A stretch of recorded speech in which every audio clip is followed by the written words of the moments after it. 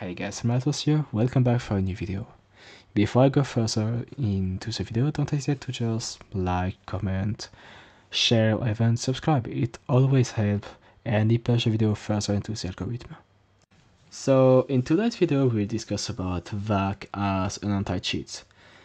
Mainly because I saw some stuff happening will lead me to think that we could have a possible update of the anti-cheat in the next few months. And it got me questioning of why did they never went for a kernel level anti-cheat. For the people who don't know, kernel level anti-cheat is basically the whole opposite of VAC as it currently is.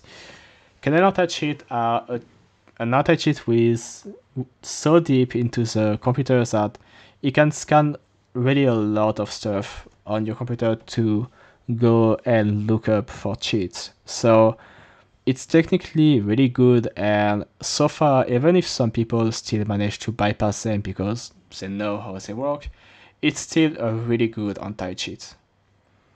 But why Valve never went for those? If they are that good, why Valve always decided to stick with an anti-cheat who is basically really on the surface level of the scanning area? Well, the answer to that is fairly simple. Valve have a policy to want a game to be played by as many people as possible. In the case of TF2, for example, they want it to be played by the guy who will put 5,000 in his computer, but also by the guy who will only be able to put, let's say, 100 or 200 euros into his computer.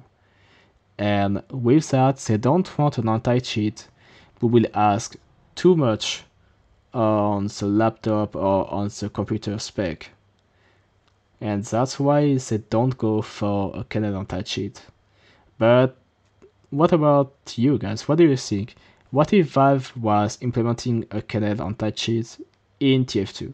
Will you guys still play it, despite the fact that it can scan very deeply into your computer? Do you think it would be a good idea, or overall will you just quit TF2 is a way of doing that?